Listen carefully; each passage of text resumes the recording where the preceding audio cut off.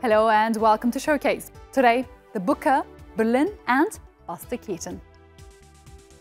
We speak to writer Maria Stepanova and translator Sasha Dugdale on making the shortlist for the International Booker Prize. Then, Germany's art scene makes an in-person appearance with Gallery Weekend Berlin.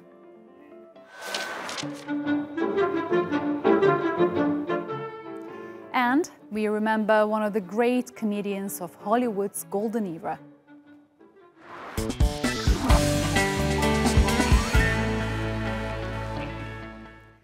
The literary prize that celebrates translated fiction, the International Booker, has announced its 6 shortlisted titles. Among them is Maria Stepanova's family memoir, in which she dips her toes in various forms and genres. In Memory of Memory starts with the death of an aunt and the family photos and diaries she left behind. While bringing her family's story alive, Stepanova also tells the story of historical and cultural changes that happened in Russia over the last century. Well, we're now joined by Maria Stepanova and the translator of her book, Sasha Dugdale. Hi there both, it's lovely to have you with us on Showcase today. I really appreciate your time. So Maria, congratulations on being the shortlist. I mean, both of you, of course. What does it mean to you being in the list? Was it a surprise, Maria? Yes, of course, it was. It wasn't.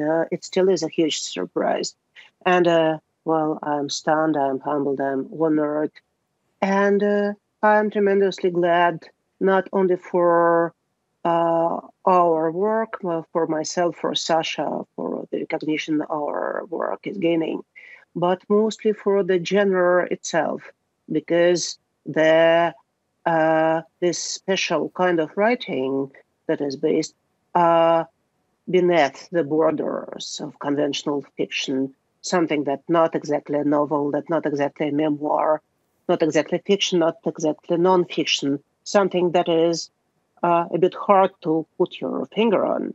That the fact that it is getting noticed nowadays, that is an important thing. That's exactly why I asked whether it was a surprise for you, because we're not really used to seeing this sort of, you know, I would call it almost experimental sort of writing in these kind of lists. So, you know, in that sense, congratulations again, because that was a brave thing for you to do, I guess. And Sasha, congratulations to you as well. I wonder, you know, what kind of a process was it for you translating this book? Because I know you are close friends with Maria. So, you know, how is it working with your close friend on an award-winning book? It was an immense privilege to translate the book. It's also an extremely hard book because it has so many thoughts and beautiful images in it, but it's also written in this poetic language. So there's so much that you want to could keep in and allow to be in the English version, that it was always just almost a battle. What could I? How much could I get into the English? How little could I lose in the process? And I think there was something. So I'm really relieved, actually, that the book has been recognised, that it's found its readers in Anglophone countries, because I hope that's testament to the process of translating with Maria and trying to retain as much as possible in the book. Mm-hmm. And you, Maria, you speak English. I mean, you both are close friends. And so I wonder, you know, what kind of a process in that sense was it? I mean, were you involved? Were you, you know, sometimes maybe giving some edits, and then were you, you know, you're both poets as well. So that's interesting. That's an interesting layer too. So tell us about the process. Well, it was in a way it still is an ongoing process of conversation, because it didn't start at the point where Sasha actually started translating the book. We were talking about the book and about everything, and we keep talking on and on. And so it was an easy thing to be discussing some tiny, intricate things about that translation, as well as all the other things. And in a way, I'm thinking of this book as an outcome one more outcome of this conversation we had and we're still having. It is lucky to have this, but the conversation is the one that really means something. Mm-hmm. And Maria, I'm sure you answered this question many times, but I'm really curious why you wanted to write this book, because we all lose relatives and we all have families that, that are full of people who don't really want to be noticed. And then, what was it the moment where you were like, okay, I have to write this book? I mean, you said in an interview that you wanted to please the dead. So in that sense, it's really interesting. Tell us, what does it mean, and why were you motivated to write this book? As a matter of fact, I can't remember the time in my younger years or in my childhood years when I didn't have this notion of the necessity of writing this book. There was no time completely free of this necessity. And, I've started writing it for the first time, and it is a kind of a family joke, but still I have this school notebook that I started writing in when I was 10-year old, with the first drafts of what had later become In Memory of Memory. Just a few pages, 4 or 5, but some of the stories that are inhabiting In Memory of Memory are already there. So I always knew that I am going to write this book. And I suppose that, again, it's an outcome of something bigger, because when you're having 4 or 5 generations of people who were moving through the historical process with its catastrophes, staying voluntarily silent, I guess this burden of silence, it just has to be released. And I always knew that I'm going, well, at least to try, helping them, making their stories more visible, and creating a space where they could be told in complete safety. And that is also Maria, important. this is interesting, and I want to interrupt you here. Is it because you thought that your family's story was actually more interesting than the others? Or were you just thinking that stories are in general, they need to be told and they're usually interesting? That's very interesting. And this question, it kind of gets under the core, to the bare heart of my book, because the main obstacle and the main challenge of writing the whole thing was dealing with something that is hard to avoid and hard to face. My relatives were absolutely ordinary people. No special interesting things, nothing to place them into this category of interestings that would make them somehow privileged.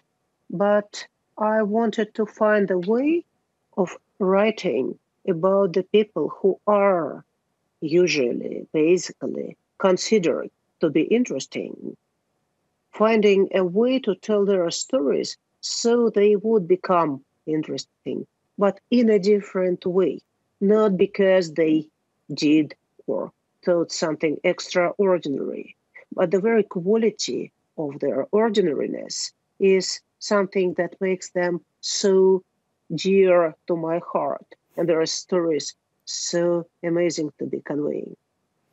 Wow, it's lovely. It's lovely to hear it from you. And as for one last question, Sasha, I want to turn to you. Probably one of the X factors about this book is that it doesn't really submit to one particular category, as we just talked about. So, was it scary for you as a translator in the beginning? When you're faced with this book that was, as far as I know, treated as a space, as a space to be curated rather than a story to be just written, So in that sense, tell us, was it a bit of an intimidating task? Well, it was quite exhilarating, really. And I think I didn't think about it as being one genre or another genre. I simply tried to follow the voice because it has a very, very clear, distinctive voice. And if I followed that voice, then it was possible to translate. And as for the sense of genres coming together, I find that incredibly refreshing. I said exhilarating because it shakes up all the norms, all the ideas we have about literature and what it should do. And Maria talked really beautifully about the book and how it remembers ordinary people. Although the book is very specific in some ways to the experience of people in Soviet Russia and 19th century Russia, the actual ideology, I suppose, of the book is incredibly universal about the ethics of remembering and the ethics of nostalgia. All right. Well, there's a lot more to talk about the book, but unfortunately, this is all the time we have. It was lovely having you both. Thanks a lot and good luck.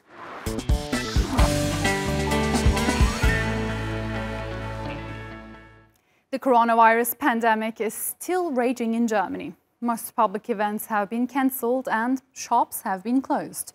But that didn't stop Berlin's leading contemporary art event from putting on a show.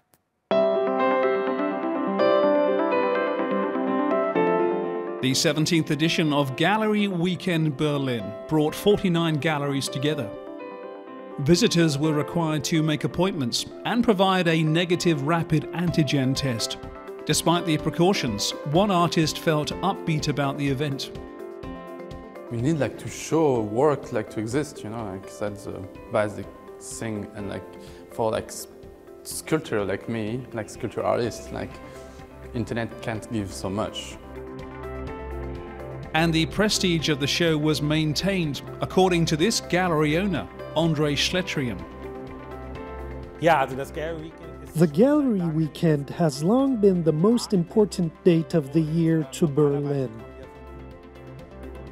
Up until now, most of the galleries have moved online.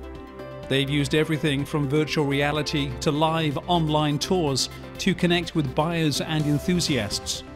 But Schlettrium says digital can never replace physical meetings. I would be quite skeptical about an online-only show. I don't believe in an online digital format for art. Of course, it could be an addition to everything, but a gallery is a social place where people meet. And Gallery Weekend is about that.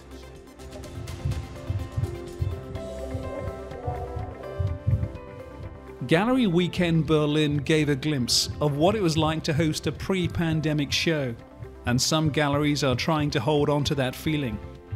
While the event was only 3 days, many artists will be holding their exhibition for up to 6 weeks.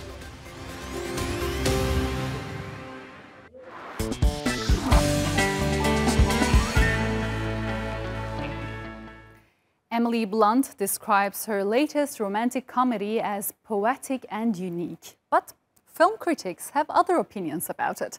Nursena Tutar has more about Wild Mountain Thyme. Wild Mountain Thyme. It's about 2 Irish farmers and their will-they, won't-they love story. Though film critics describe it as a competition of which actor makes the worst Irish accent. I don't see a clear path. From where to where? From me to you. This pastoral setting has Rosemary and Anthony bicker their way into marriage. Even though it's not receiving much love from reviewers, actor Emily Blunt thinks it's a perfect family film. And with the prospect of movie theatres reopening, one that could see box office success. Crazy things. And so the fact that you could potentially sort of either go to the theatres or cozy up on a couch with your family and watch this film, which is so about that, and where you're from and what you draw your character from is usually, where you were born and the land that you live on. And I think there's something very universal about it, even though it's this fairy tale about Ireland. There's something a lot of us can connect to. Never marry. If it comes to that, I'll freeze my eggs. Rosemary had been in love with Anthony since she was little. And while she's tried to court him, he's tied up with family drama. It's not normal. I don't care. It's an adaptation of the American playwright and director Joan Patrick Shanley's Broadway drama Outside Mullingar. The film pays special attention to the Irish countryside, and it made actor Jamie Dornan feel so much at home, it's a reason he took to part. Me! That's what's got him worked up! I don't understand you, Pete. For me, like, you know, I'm from Ireland, I'm from the north of Ireland, and I get a very, you know, I live in England now, I have done for 19 years, but I have the most insane emotion that comes over me when I'm on an airplane. It's about to land in Belfast. There's nothing like home, you know. I think for everyone it'll always have an effect on them like that, you know. And I care so much about where I'm from, and I love it. So yeah, it definitely resonates with me. That yeah. Welcome to Ireland. Once upon a time. So, for Dornan, the film with its stereotypical family fights and green landscape creates a homey feeling. My son Anthony asked his lonely question of the stars. But if you're able to go to the theatre, Wild Mountain Thyme might just make you want to get back to your own home. There's these green fields, and there's us. Whatever that is, it holds me here.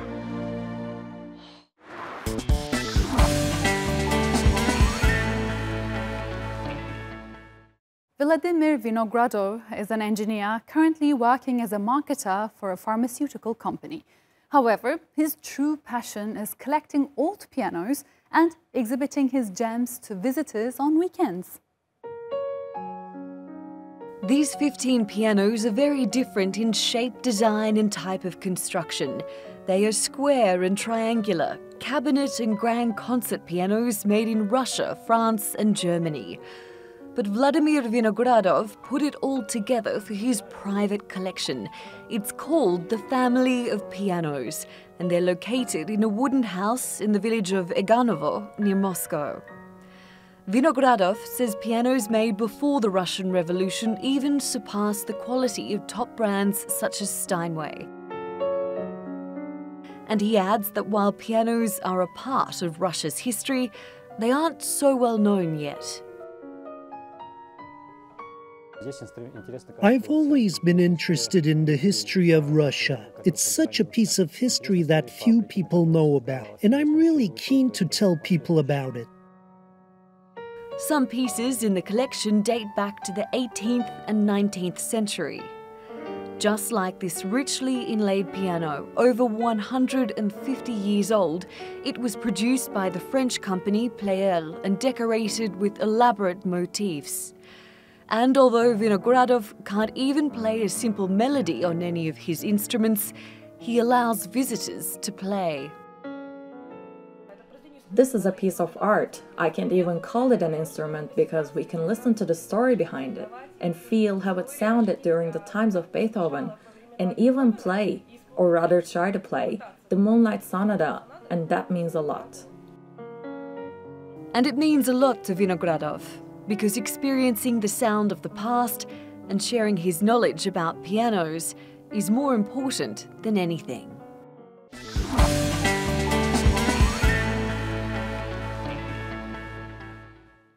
Comedy icon Buster Keaton's 1921 classic The Goat is celebrating its 100th anniversary. And to mark the milestone, we open up the movie almanac to look back on this era of silent films with the man known as the Great Stone Face.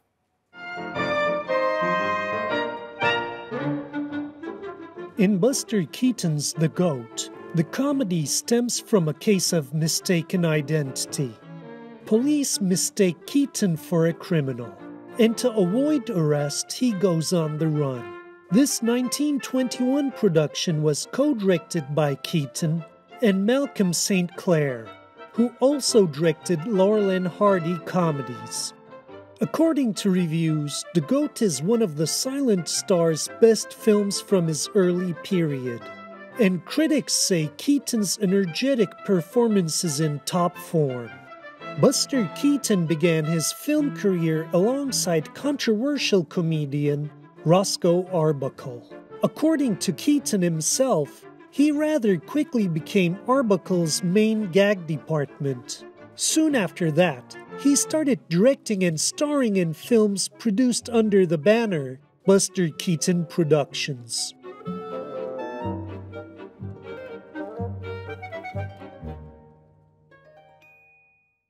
It was his on-screen persona that distinguished Keaton from his peers. Most comedians, especially in the silent days, relied on facial expressions. Film historians note that when filmed in close-ups, this added to the laughter of audiences the most.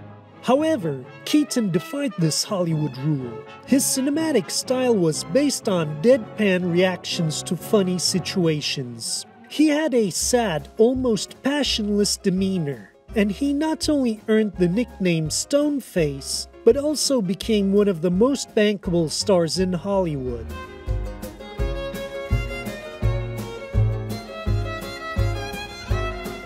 Keaton's main competition at the time was Charlie Chaplin. In contrast to Keaton, Chaplin based his comedy on high emotion to win over the audience. But critic-turned-filmmaker Peter Bogdanovich, who also directed the Great Buster documentary, says he prefers Keaton's comedy to Chaplin's. According to Bogdanovich, Chaplin's work feels outdated due to its sentimentality. Other Keaton fans include creatives from all walks of life. Mel Brooks says he learned a lot about filmmaking from Keaton, and Salvador Dali called Keaton's comedy philosophy pure poetry, a poetry that could be heard out loud even in silent films.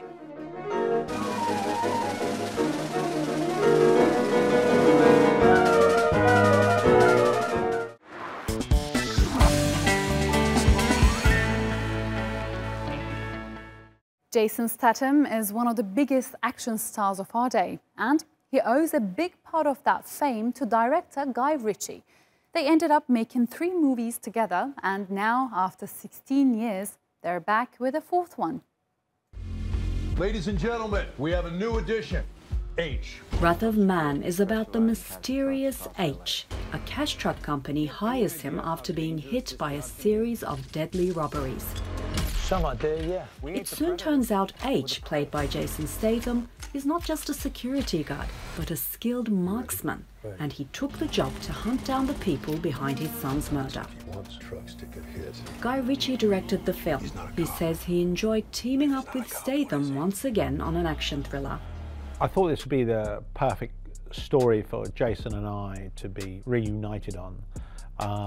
It's not funny, this film. It's serious, and the theme is serious, and it's very violent and very aggressive. But I thought it'd be the perfect film for the perfect role for Jason. Sorry, pal. And fortunately, Statham agreed.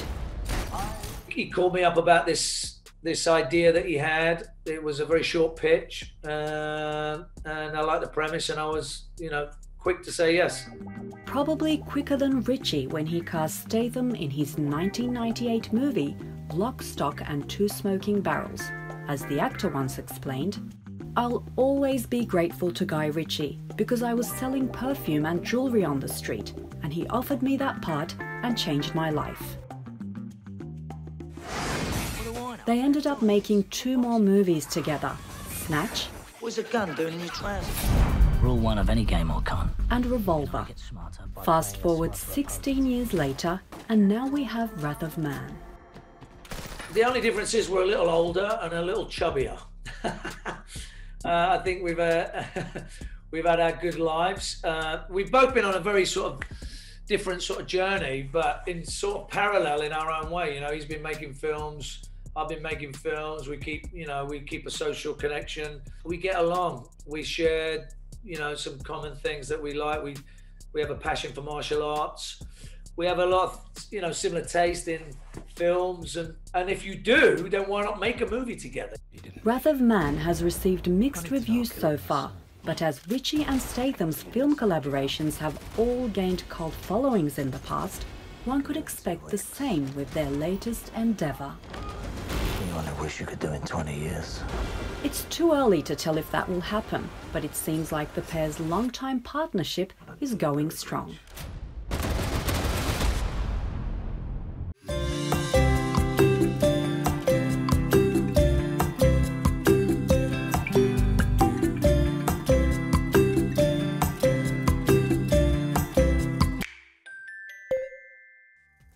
That's it on this episode of Showcase. Our YouTube channel, Instagram and Twitter account have more from the world of culture and the arts. I'm Elif Bereketli. Thanks for watching. Bye for now.